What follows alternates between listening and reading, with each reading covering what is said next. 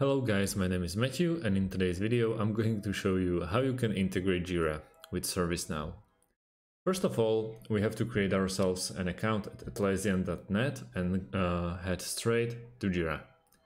Once we are at the Jira workspace and we have some projects running, we want to go to the apps on the top side of your screen, and we want to go to find new apps.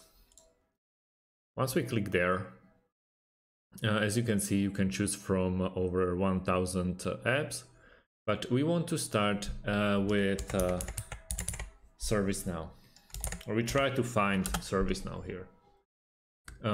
Right here, you can click on the ServiceNow once you find it, and you can try it for free, or after running out of free time, you can just go and buy it for $1.5 per month. We can also use Automate.io, which I will leave the link in the description underneath the video. Once we're here, we want to go to the top corner of your screen and we want to go to integrations. Now we want to go to the bottom left corner of this pop-up window and see all categories. Now we have to, or we can search from more than 200 apps. So we want to start with Jira. Jira, like this. As our first app, it's all settled. Now we have to find the counterpart, which is ServiceNow. We click on ServiceNow, and we want to scroll down.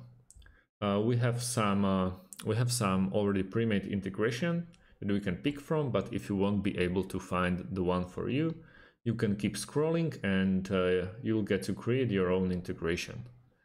Underneath the triggers, on the left side, we want to start with the Jira options. So all those blue. Let's go with the first one, just to show you. Underneath the action, you want to actually go with ServiceNow. So let's go with the first as well. Now, when we press on Try Now, we'll get redirected and we should be able to log into our Automate account, and we will be like a couple of clicks away from finishing this integration. We can also use Zapier as at Zapier.com, but we have to also create an account here. Once we do that, we are greeted by the dashboard or Zaps you already made, and we want to go to the top left corner. We click on Make a Zap. We can name our Zap by going like Jira to ServiceNow, and it works basically the same way like it worked at Automate.io. So we start with Jira. Let's go with Software Cloud. Pick the first one, continue, choose an account. Let's go with this one that we created just for this reason, continue. We have to pick our project. So it's the M-Stone one. As you can see, it's this one. Continue, and now we can test our trigger.